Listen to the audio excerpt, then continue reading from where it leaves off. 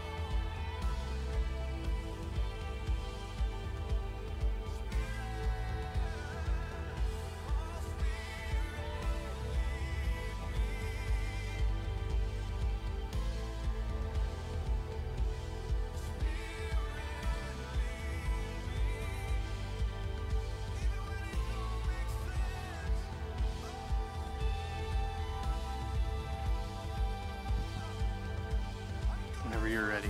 I'm good.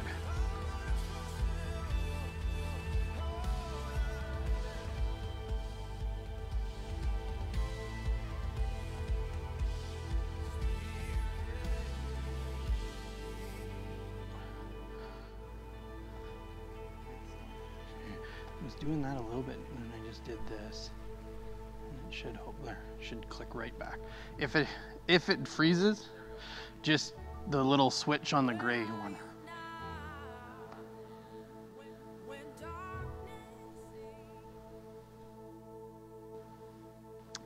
Well, good morning. Thank you for joining us today for Church at Home with Cornerstone Church Airdrie. If you're new to Cornerstone Church or perhaps joining us for the first time, my name is Brad, and I have the privilege of serving as the lead campus pastor here, and I want to welcome you to our service today. As always, I want to invite you to make the most of our time together. As we watch from home, there's a million things that can demand our attention and a million and one things that can pull us away from what we're trying to do. And so I want to encourage you to be as intentional as you can about being focused on our time together. Watching on a phone or a computer or even a TV gives us opportunities to remain emotionally, intellectually, and relationally distant from what's going on. And that will be the case unless we choose to not allow that to happen. So make that choice today. Even right now, make that choice. Being online, though, does give us one of the greatest opportunities that we will ever have to invite our friends and our loved ones to church in the simplest, easiest, most unpressured kind of way. Just simply share the service to your Facebook page. Just simply start a watch party. This again, and I know I say this every week, but it just keeps happening every single week. People keep telling me, you won't believe who watched. I can't believe. And they invited their mom next week, and just over and over again, these stories of people who are watching our services this is something that God is doing right now, and you can play a part in it if you just simply share or start a watch party. And I want to encourage you, if you're watching on Facebook, to interact with each other as the service goes on. Say hi to each other, and then say hi to each other when someone else says hi. Say amen. Worship together. Click the reaction buttons. This is a time for connection with each other. So let's not miss this. But before we begin, I just want to share a few notes about some of the things going on in our church over the next little while. First, I just wanted to let you know about our Cornerstone Kids stuff that we have going on is we've been able to increase the amount of resources we have available for our at-home kids ministry. We now have videos available for each of the classes, for our littles nursery, or for our minis nursery, the littles class and the bigs class. Each class will have their own video. Each video will have their own parent guides to walk your kids through what you just watched and activities for the whole week.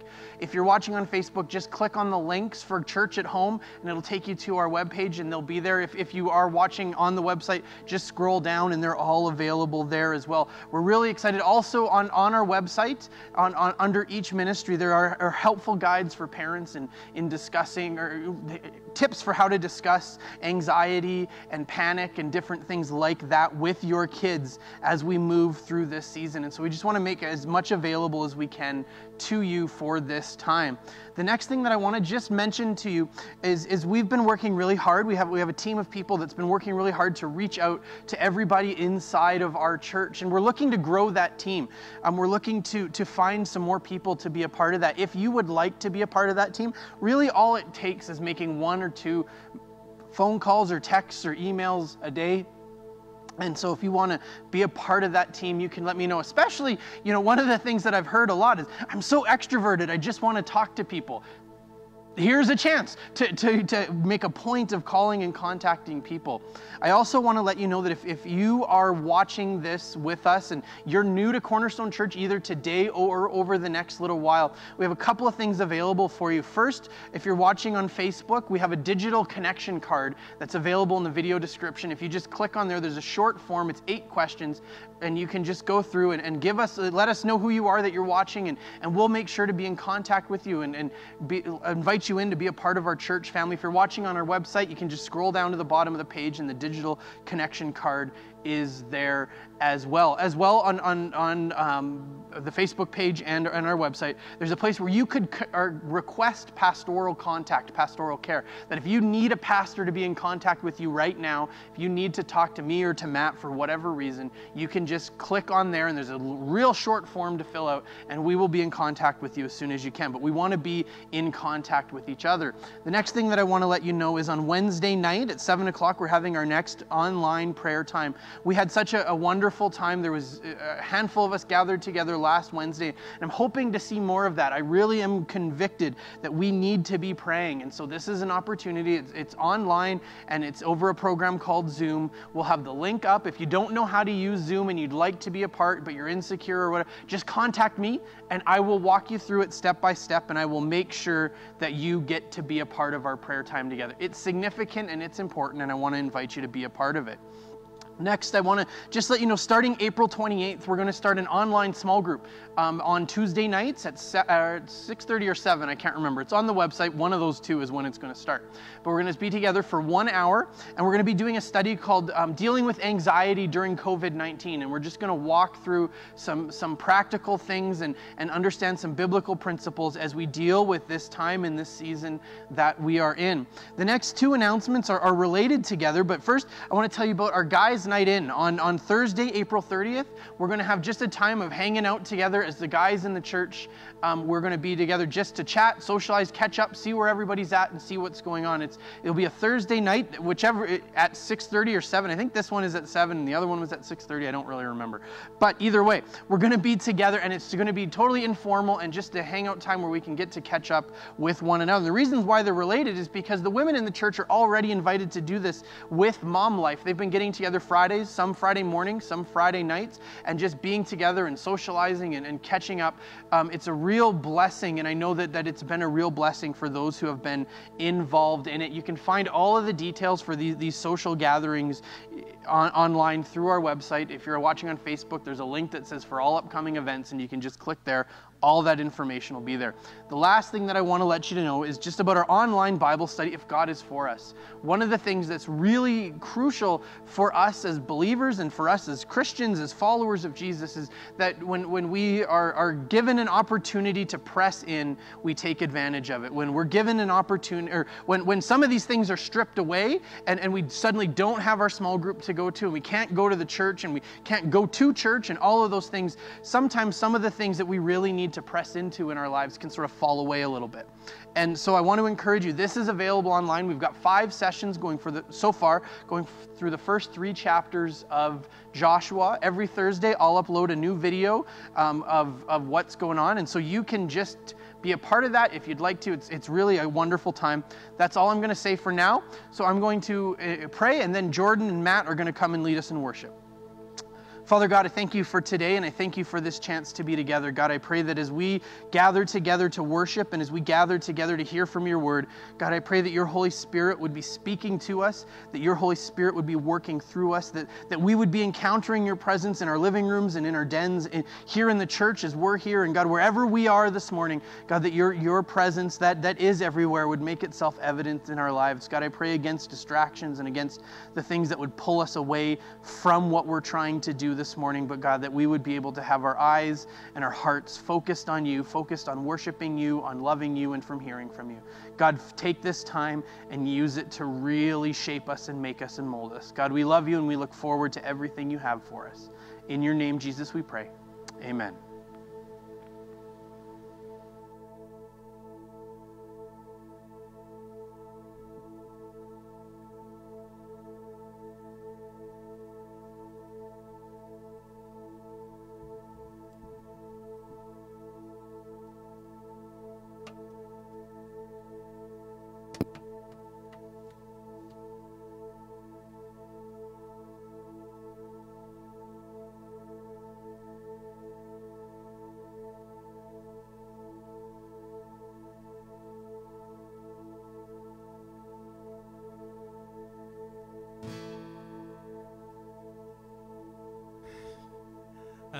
Good morning, everybody. We want to continue in the spirit of Easter as we enter into Eastertide, the season where we reflect and live in the wake of resurrection.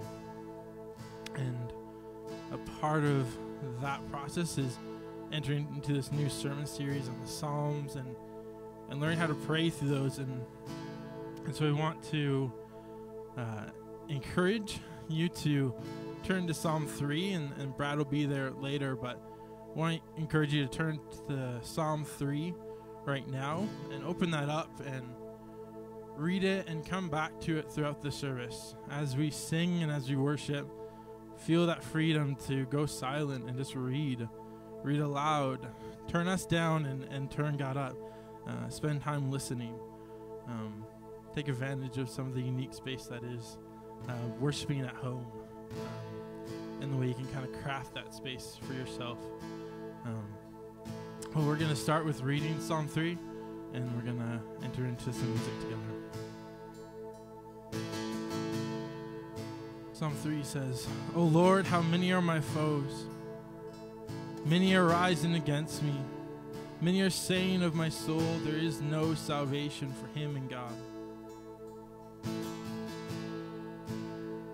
But you, O Lord, are a shield about me, my glory and the lifter of my head. I cried aloud to the Lord, and he answered me from his holy hill.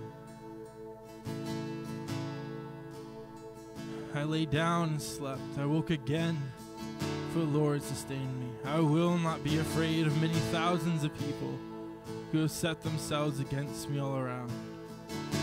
Arise, O Lord. Save me, O my God, for you strike all my enemies on the cheek. You break the teeth of the wicked. Salvation belongs to the Lord. Your blessing be on your people.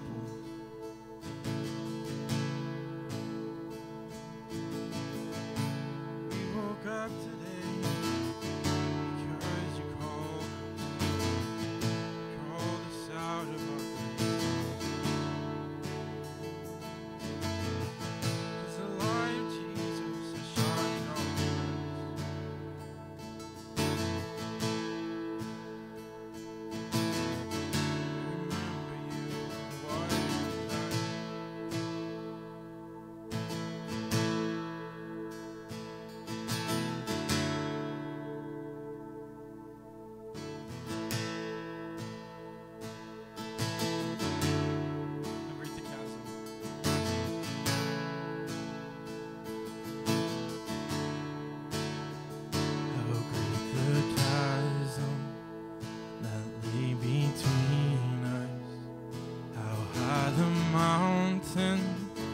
I could not climb. In desperation, I turned to heaven and spoke your name into the night. Then through the darkness, your loving kindness tore through the shadows of my soul. The work is finished, the end is written, in Jesus Christ, my living hope.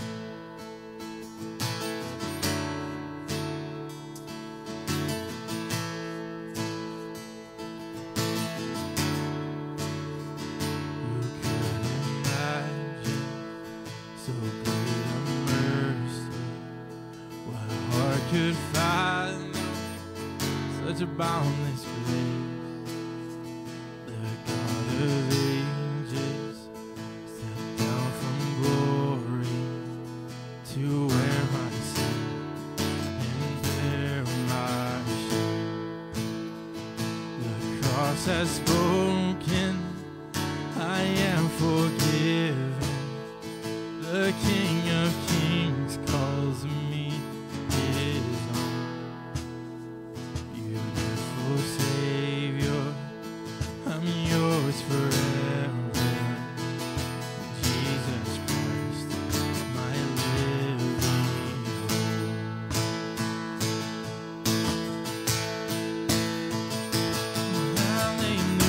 Hallelujah, praise the one who set me free. Hallelujah, death has lost its grip on me. You have broken every chain. There's salvation in your name, Jesus Christ, my living hope. Hallelujah, there's no one who set me free. Hallelujah, death has lost its grip on me. You have broken every chain. There's salvation in your name, Jesus Christ, my living hope. Yes, Lord. Oh, my hope. Only in you I go.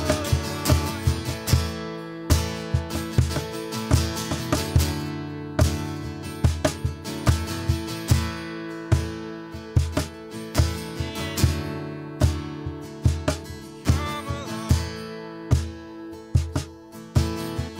In the morning. Then came the morning that sealed the promise. Your bearing body began to breathe out of the silence. The roaring lion declared grief has no claim on. Then came the morning that sealed the promise. Bearing body began to breathe out of the silence. The roaring lion declared the grave has no claim on me. Jesus, yours is the victory.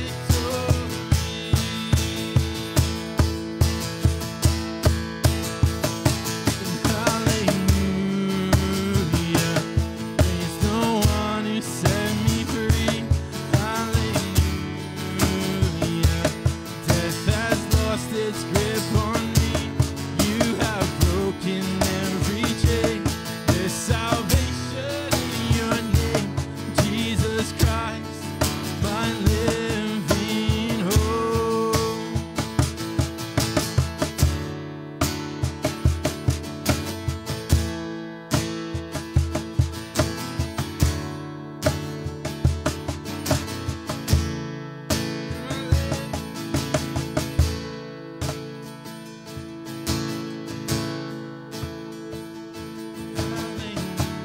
Hallelujah, praise the one who set me free. Hallelujah, death has lost its grip on me. You have broken every chain. There's salvation in your name, Jesus Christ, my living hope.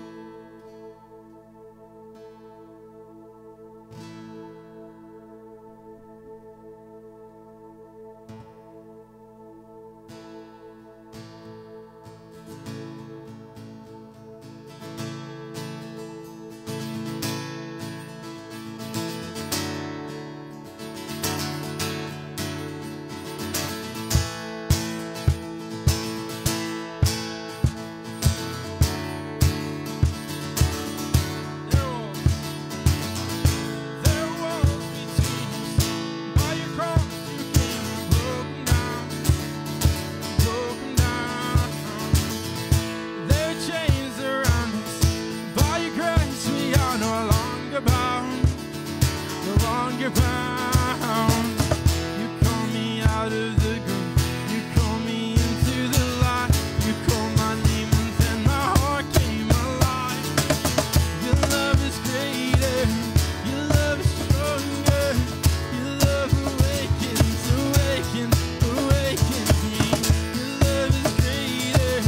Your love is stronger. Your love awakens me.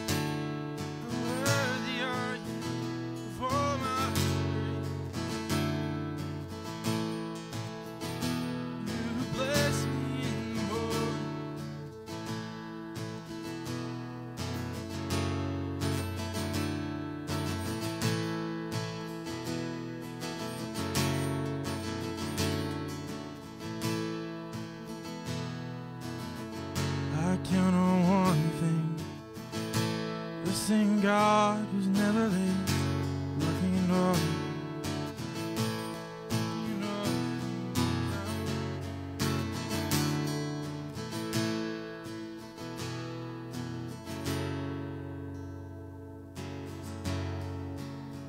I count on one thing, the same God that never fails will not fail me now. You won't fail me now in the waiting. The same God who's never late is working all things out. You're working all things out, working them all for my good. Count on one thing, the same God that's never fails will not fail me now. You won't fail me now in the waiting. The same God who's never failed, working all things out, working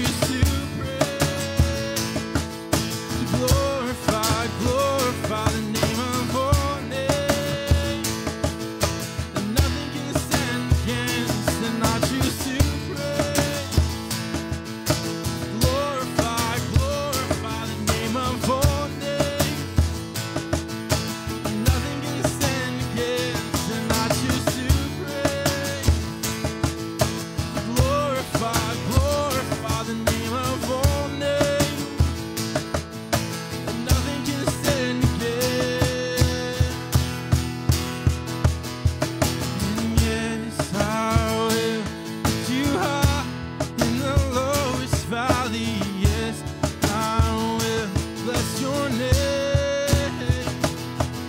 And yes, I will sing for joy when my heart is heavy. Yeah, my day. Yes, I will. In all my days. Yes, I will.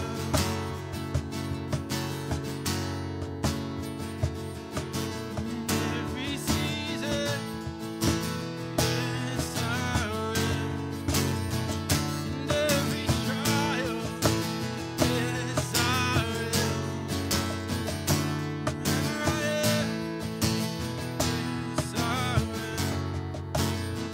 'Cause I know you're with me. I know you're with me. And I choose to praise, to glorify the name of all names that nothing can stand against. And I choose to praise.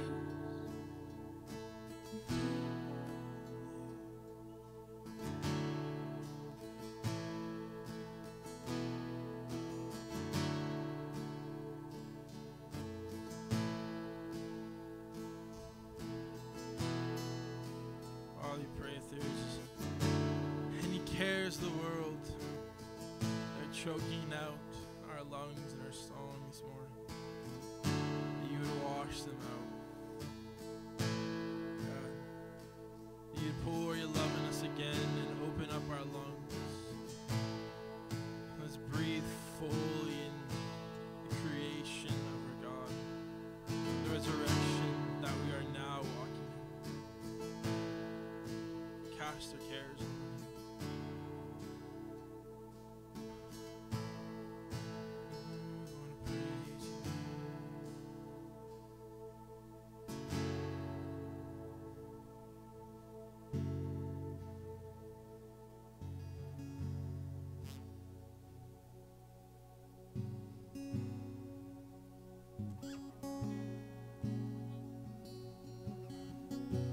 Wanna praise you for what you've done. Get everything out of the way. Yes, Lord. Cast their mind on you, on things above.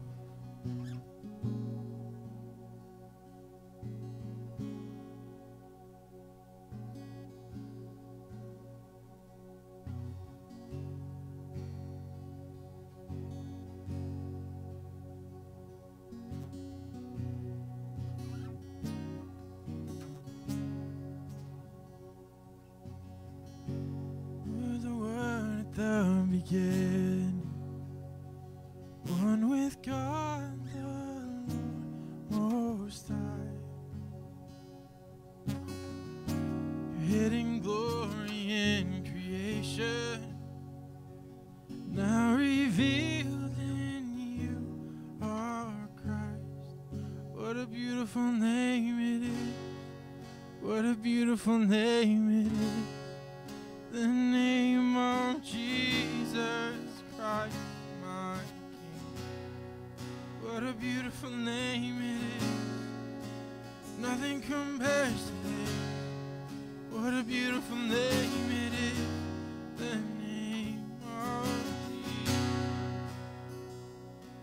We love to sing this name. The name that makes the demons run, my heart to dance.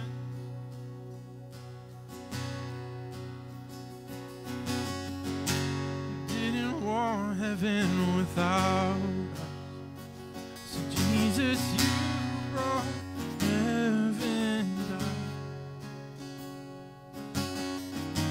Sin was great and love was greater.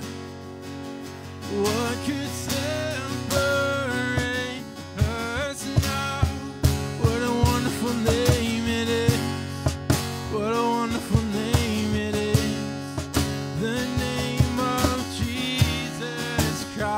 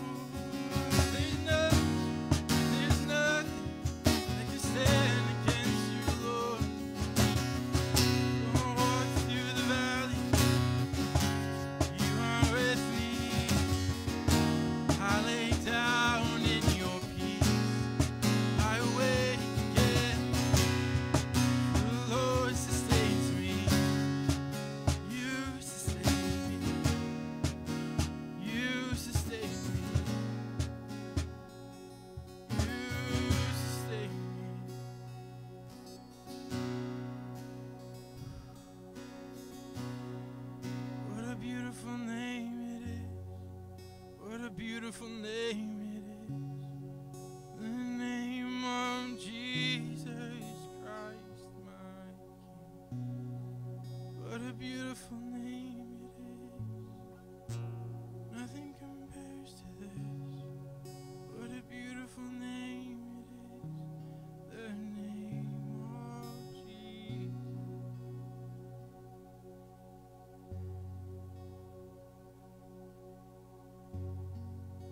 May your blessing rest upon us as we continue in this morning, wherever we are. We know that your Spirit has met us there. Your Spirit is meeting all of us where we are.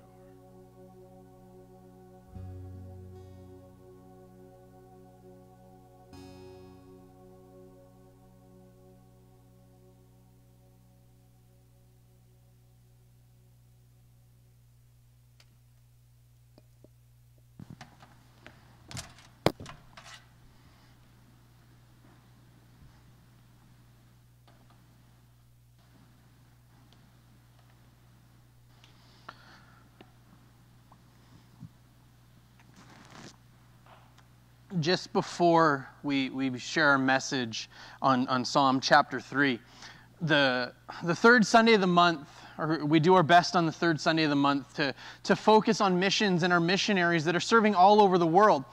But rather than highlighting a mission or a ministry this month, I wanted to take our missions time and have a little bit of a different focus.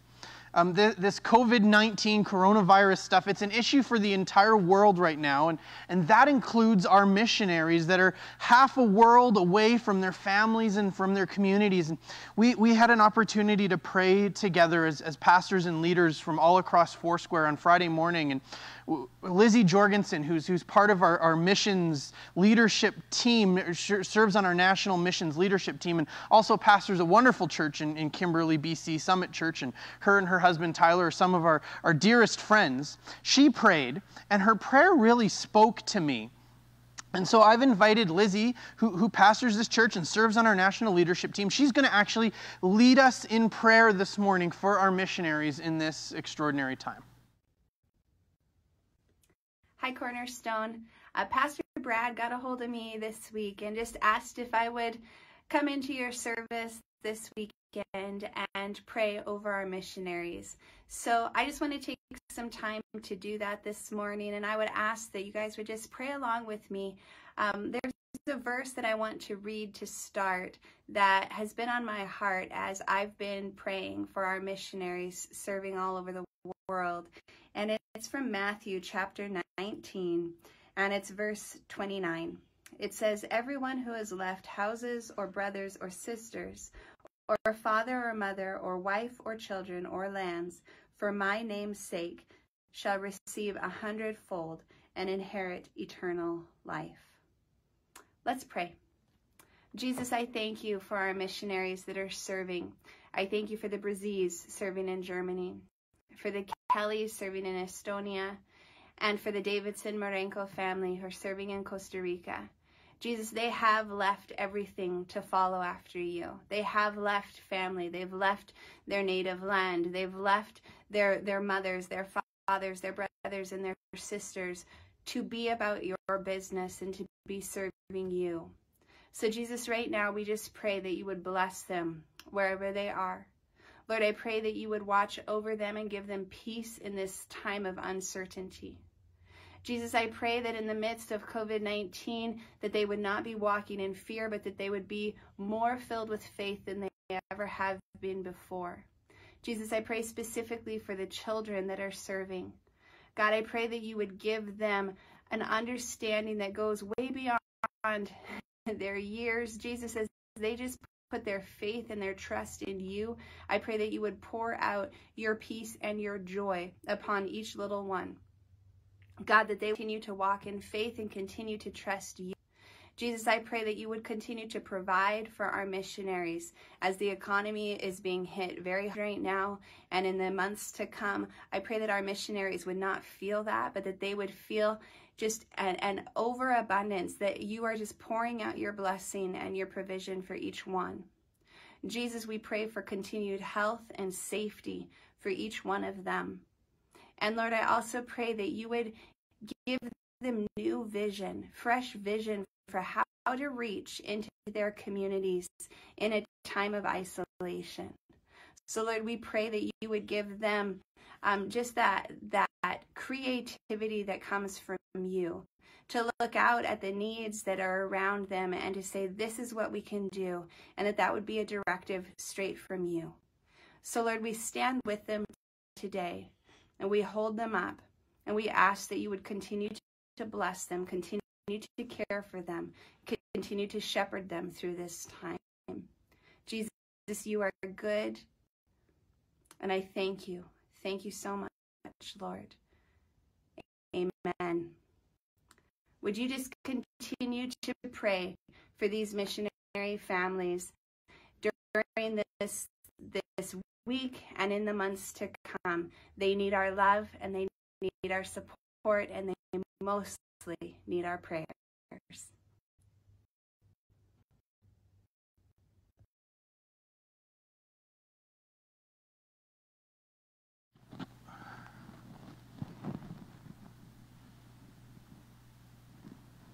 Yeah?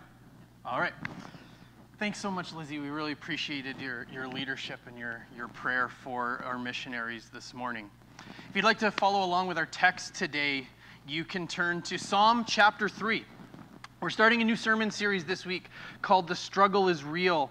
And I think that hopefully it's going to be a really challenging series and a really changing series. And even more than that, I think for some, this will be a real eye-opening series in our relationship with God. What God expects and allows from us in our relationship with Him versus what we sometimes feel obligated to think that we need to be about. For the next 4 weeks, we're going to be looking at moments and times in our lives when we struggle, when things are hard, and the emotions that go along with that. And I want to be careful because it can be really easy for this series to somehow be all about, it's about COVID-19. It's our COVID-19 sermon series. And the reason that I want to be careful with that is this. Yes, COVID-19 and social isolation are for real. They're real, and for many people they are a struggle. And for some in our church, it's been job loss as a result of that. But as I've made my way through being in touch with as many people as possible in our church over the last little while, one thing I've discovered, and one thing is very true: the rest of life has not stopped because of COVID-19. There have been so many things going on in our church on top of COVID-19 that I'm not looking to just talk to us for the next couple of weeks about simply dealing with COVID-19, but whatever you are facing, whatever you are struggling with, over the next few weeks, we're going to talk together through the emotions of struggling. Because as so many people will tell you, it's not what you go through, it's how you go through it. And what that really comes down to is our emotions. Our emotions have so much influence on our lives and our situations and on our outlook and on just about everything. And there are really two extremes of emotions and how we deal with them. No emotions are shown, or all emotions are shown. Everything needs to be pushed down, bottled up, and never expressed, or everything needs to come out all the time. Now, maybe for you can hear yourself or your family in that, but it's important that we learn how to handle our emotions in a solid biblical way. Because God gives us our emotions. He gave you your emotions. He created you with them. They're there because He gave them to you. And so that means that God isn't caught off guard by us feeling things, by us reacting to things, because He's the one who gave them to us. But for so many of us, when it comes to God, we can really fall into this first extreme of dealing with our emotions, that somehow I need to push them down because emotions are sinful.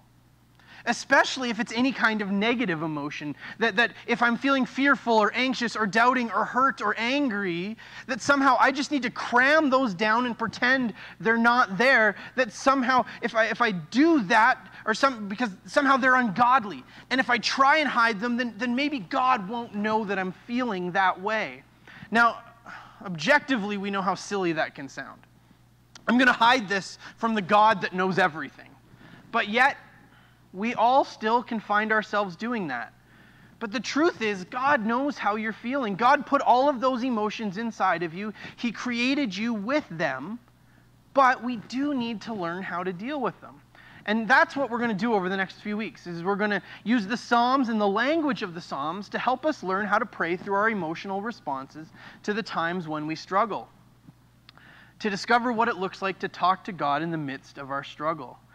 And one of the amazing things as you read through the book of Psalms is to see just how often Jesus did this. How often throughout his life, when he prayed and when he dealt with trying times, his heart and his mind made their way back to the Psalms, and he prayed the language of the Psalms.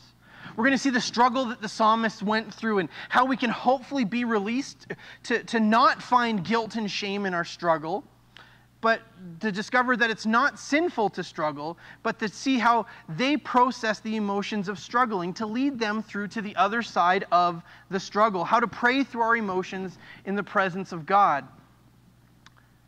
A reflective, intentional processing before God, about understanding the source of our emotions and sorting through them, the cause and the effect, how they relate to my view of God, myself, and to other people, and how we can just pour out the whole mess in God's presence.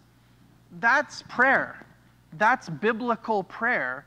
And that's what praying through our emotions looks like.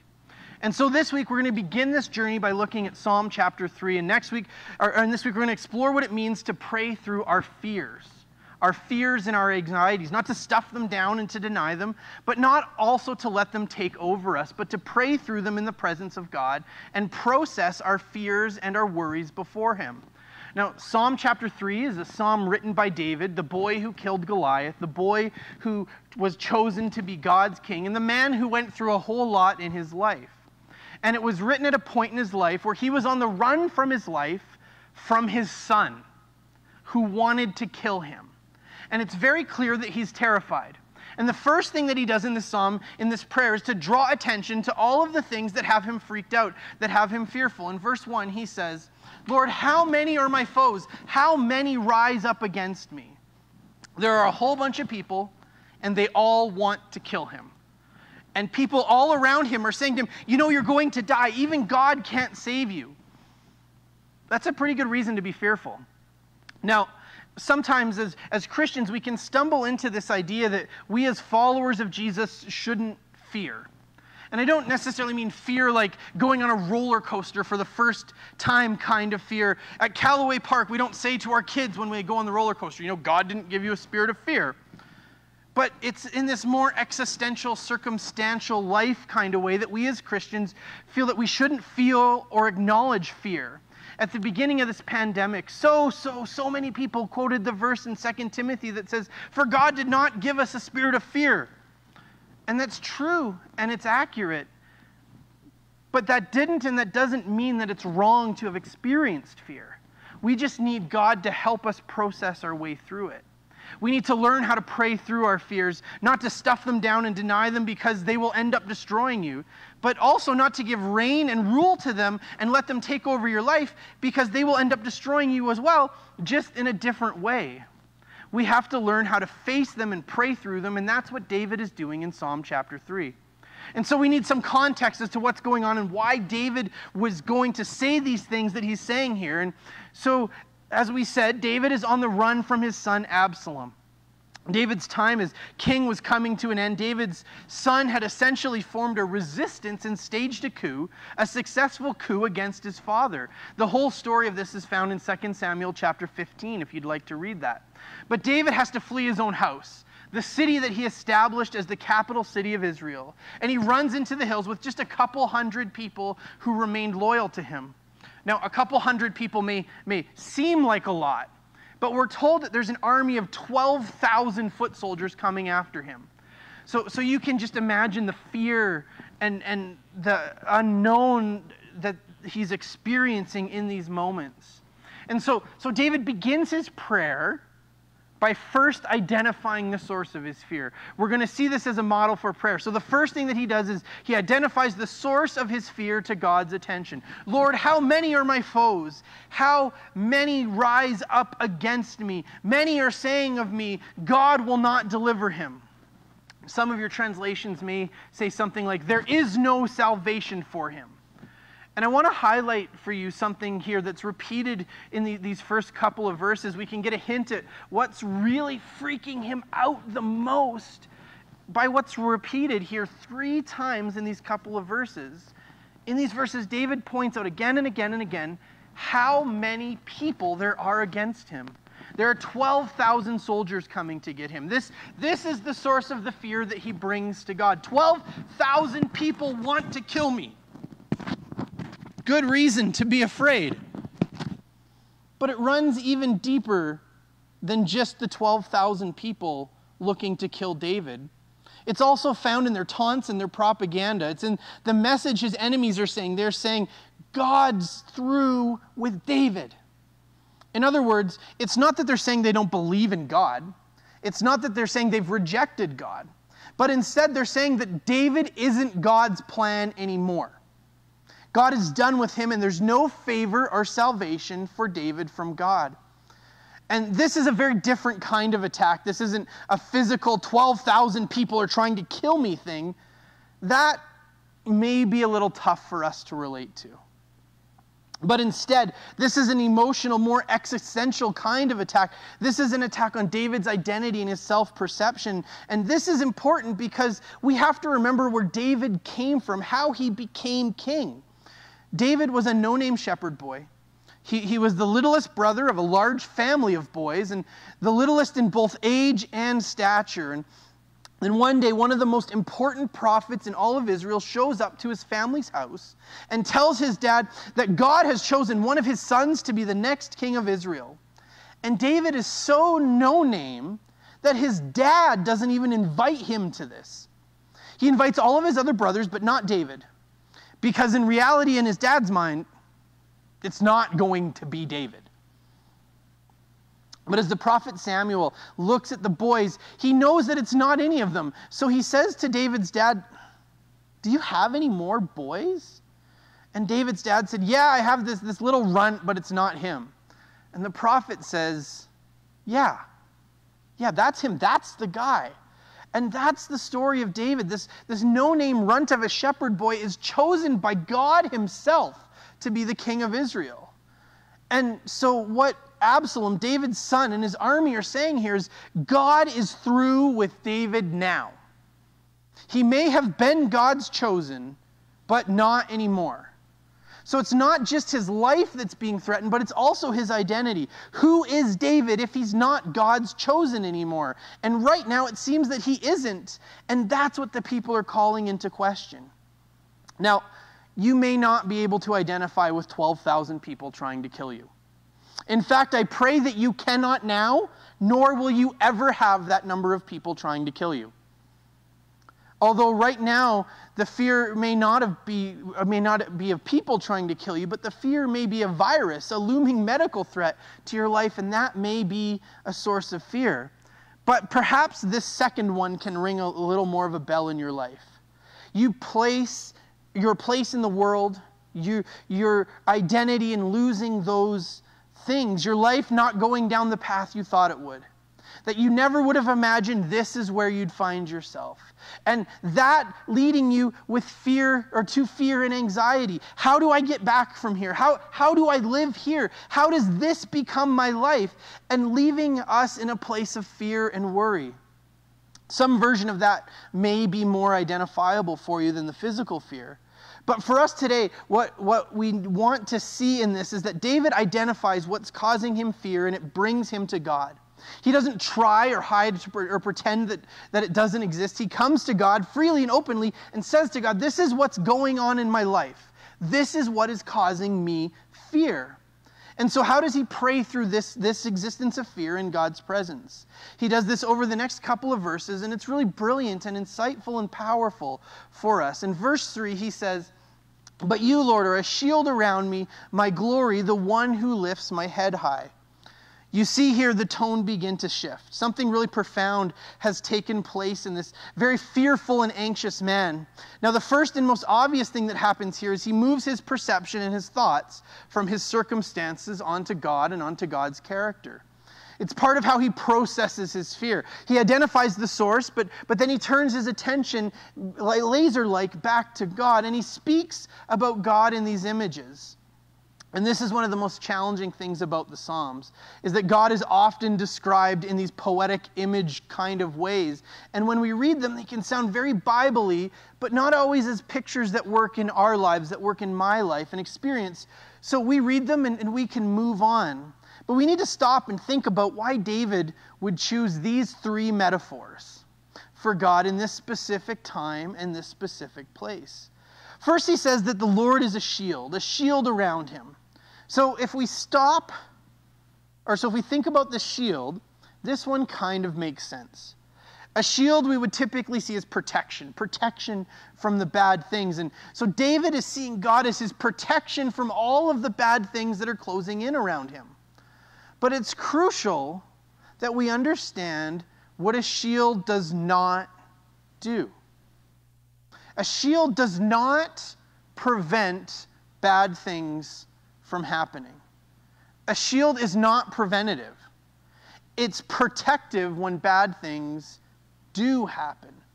And so in other words, David is not putting his faith in God to only prevent the bad things from happening, but to be his protection when they do. And why this is important for us to understand is that as we pray through our fears, as we identify the source of our fears, for many of us, and it's certainly true for me, that when hardship hits our lives, or we go through seasons of confusion or tragedy, one of our basic assumptions that we go through is that God is going to spare me from all of this. And if he doesn't, it must be a sign that God has abandoned me. But when we dig deeper into that thought and into this process of thinking, what we discover is that our assumptions about God are that his role in my life is to keep me from anything bad, or to keep anything bad from happening in my life, so I'm always content and happy. And you're welcome to believe in that God. But I would warn you to not try and connect that God to anything to do with the God in the Bible. Because that's not the promise that the God in the Bible makes. The promise of the God in the Bible is that when this broken world, broken by my sin, broken by human sin, that in this broken world, when horrible things happen, it's not that God doesn't love us, but in those moments we discover that God is right there with us. What David is essentially recognizing here is that in this season of struggle and fear might be the closest that he ever has been to God. And this is part of the paradox of suffering in the Scriptures. Now, sometimes the God of the Bible does rescue his people from difficult situations, but sometimes he doesn't.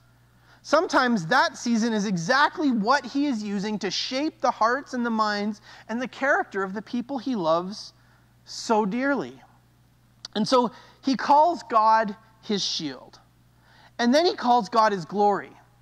Now let's stop and think about that for a moment. What does it mean, and why would he need to say that?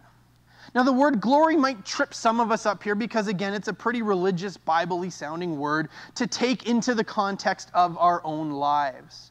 But the word that's used here is a Hebrew word, and the Hebrew word is kabod. Now this word, in its most literal meaning, is just something that is heavy. In the book of Judges, there is this king named Eglon, and he is very, very overweight, and he's called kabod. So it just literally means something heavy. But that image of heaviness with the word kabod is often used as a metaphor for something that is significant or important, something that is weighty. And it's this idea we have in English as well. We will talk about a subject or a time as being heavy, not literally heavy, but emotionally, and it has this weight and significance. And so for David, in his whole rags to riches story, this no-name shepherd boy, to becoming this great king, what defined him was this story. But now he doesn't have that importance. He doesn't have that significance, this weight behind his name and this identity anymore. He's lost everything that made King David, King David. And so why at this moment, at this low point in his life, why would David have to say, and in a new way, God, you are my kabod. You are the thing that gives me significance, identity, meaning, and purpose in life. clearly he has to say this because something else had done that for him in his life. Something else had become his kabod. And you can see this in his life. His wealth, his power, his significance had become his identity, his meaning, and his purpose in life. The story of Bathsheba and her husband and all that David did and went through and committed in this shows us this. And when at last all of that crumbles, because who is he if he's not a king? And in this moment, suddenly his whole life and his experience are brought back into focus. And he has this moment where he comes back to God and he says to God, God, I remember now that you are the only thing in my life that gives me purpose, that gives me weight, that gives me significance. Your attention, your care, your presence in my life is all I need to give me meaning and significance. And he has to take this moment of confession and realize that he has to place his kabod in the wrong, or he has placed his kabod in the wrong thing, and he needs to put it back in his right place. So back to the metaphors. He says that God is his shield, that God is his glory, and then he says that God is the one who holds his head up. And this means essentially the same thing that it does in the English. When we say, hold your head up high, it means to be confident. And so he's essentially saying, I don't have any reason to be confident in myself anymore. And he takes his attention away from himself. And he says to God, you are what allows me to hold my head high. Even though by everything around me I look like an utter failure, and everyone knows it and everyone is saying it, that I am an utter failure. You are my glory and you hold my head up high. And so we think about this, and when we see our lives in shambles, a total mess, we might think of that as a lack of God's favor and God's blessing on our lives, or perhaps that God is angry at you. But in this moment, David grounds himself in his belief that even with everything falling down around him, that God is still with him and for him in this moment. So how can he know that? Look at what he says next. He says, I call out to the Lord, and he answers me from his holy mountain. He says, I'm praying to you, and I know that you will answer me. He's super confident in God's presence in his life. But how can he be so confident about this? It has nothing to do with him, but everything to do with where he says that God is going to answer him from. David says, his holy mountain, or some of your translations may say his holy hill. And this is another thing that we can read and don't really know or understand what this means and just keep going. But David is referring here as God's holy hill or mountain. What he's referring to here is the city of Jerusalem. And on the highest hill in the city of Jerusalem is where David set up the tabernacle, the very dwelling place of God, where later the temple was going to be built. So essentially, what David is saying here is, I know that you will answer me because you are in your tabernacle, the very hot spot of your presence. And to totally understand why this is reassuring to David is we need to dig a little into the background again. In the courtyards of the tabernacle on a daily, weekly, monthly, and yearly basis, there were sacrifices being offered that would allow a very sinful, selfish man or even a disgraced king to look towards God and to know that he had been forgiven and shown grace, where animals were offered as a substitute for people's sins. So we see David looking towards this substitute and the picture of that sacrifice for grace and forgiveness that covers over his sin and gives him confidence that God always forgives him and is always for him. I hope that you're able to see how this thousands-year-old poem is relevant for us today. See, we're standing on the other side of the cross. Jesus was the ultimate substitute. His life and death and resurrection on our behalf covered our sins as Jesus absorbed into himself what we all deserved. And in his resurrection, he both provides a covering and a source of new life and grace for those who would turn toward him. And so this allows us to pray this prayer as followers of Jesus and to go on the same journey. So we see David has made all of these confessions and realizations about himself and the place that he finds himself and his fears and his worries. And he comes to this place of reliance on God and his recognition of who God is and what God does in his life. And it allows him to do what? In verse 5 it says, I lie down to sleep. I wake again because the Lord sustains me. He can finally get a good night's sleep. He identified the source of his anxiety and fear. He realigns his priorities again. He looked to a sacrificial substitute that was done for him, and he knows now that he can rest in God's mercy and grace. So he says that he lays down and sleeps, and he wakes up, and it's all because of God. That he is not going to try and engineer his future. He's not going to try and make how he feels about where he finds himself. He's not going to allow how he feels about himself to affect his ability and his ability to process his life. He commits it all to God. And so now we look at what he can say in verse 6. I will not fear though tens of thousands assail me on every side. And we can read that and we can think about this not as a metaphor, but his real situation. We can think, honestly, really, David? 10,000 people surrounding you, spears ready to go through your chest, and you're not afraid? But we're reading his prayer, and apparently he's reached this place where he's of the conviction that whatever happens, even if he's going to have to face his worst fear and 10,000 people have captured him and are going to kill him, that he's not afraid anymore because he knows that God is his glory, his significance, his identity, and that God's commitment to him and his love for him is stronger than death. And so that puts him in this place of peace. But it does not cancel out his emotions. Look at verse 7. Arise, Lord, deliver me, my God. Strike all my enemies on the jaw and break the teeth of the wicked. Now, David, if you don't have anything nice to say, David, we mustn't speak like that. David is not stuffing his emotions.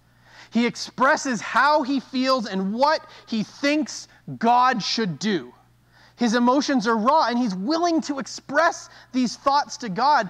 And instead of acting like they're not there, he prays through it. He vents. He pours out what he's feeling before God. He says, God, smash him. God, get him. God, lightning zap him from heaven.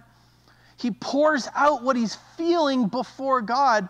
And as a profound act of faith, he lets God know what he would like. And then he commits his enemies over to God and God's justice, and he asks God to take care of them. And all of this leads him to the last verse, to verse 8. From the Lord comes deliverance. May your blessing be on your people. I may want God to smash their faces in. I may want God to knock their teeth out. But if deliverance is going to come from somewhere, it's not going to come from me and what I want, but it's going to come from God. Hopefully for you today, this is going to land, and for all of us, this is going to land in so many different ways for us. But I want to encourage you, if this story, if this prayer has spoken to you, to your season, to your fears and to your anxieties, to really think about what it would look like for you to take this same journey, to identify the source of fear and anxiety in your life, a situation, a person, a loss of identity or purpose, to dig to the root of what's freaking you out and what you're afraid of, and to actually come through this experience where we look at what are our fears trying to take away from us, and where can we actually find a source of that that's not contingent on the things we're afraid of, and to actually come through this experience of turning to God's character and turning to those circumstances and our desires and our wants and how we see these things turning out, turning that enemy over to God to find peace. I want to encourage you this morning or I guess today, to do this with God, to spend some time with God and commit your fear to him and allow him to show you how he is the one where you can place your trust, and everything that you're afraid of losing, everything that you're afraid of being done can be found in him. Let's pray this morning. Lord God, I thank you that in your word, God, we can look and we can find answers to prayer. We can find models of prayer. We can find ways to pray. And God, I thank you that as we look at this prayer that David prayed, God, we don't find the need to be fake. We don't find a need to somehow not express what's going on in our lives. But God, I thank you that we discover that you, God, our creator, are so aware of your creation. You're so in touch with your creation that we don't have to put on a pretend. We don't have to put on an act to come to you and pray. But God, in the midst of our emotional breakdown, in the midst of our fear and our anxiety, God, we can come to you, we can pray, we can vent. God, we can let you know what's going on in your lives and in our lives. And God, what we don't see is you turning your back on David. But what we see is you walking him through this journey of faith and this journey of fear and bringing him through to the other side where he's able to recognize that his deliverance will come by you and that he can place his trust in you.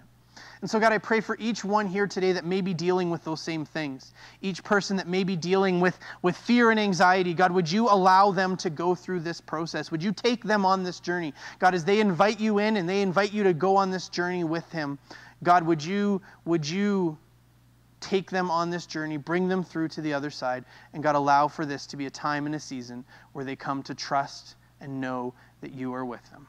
In your name, Jesus, we pray. Amen.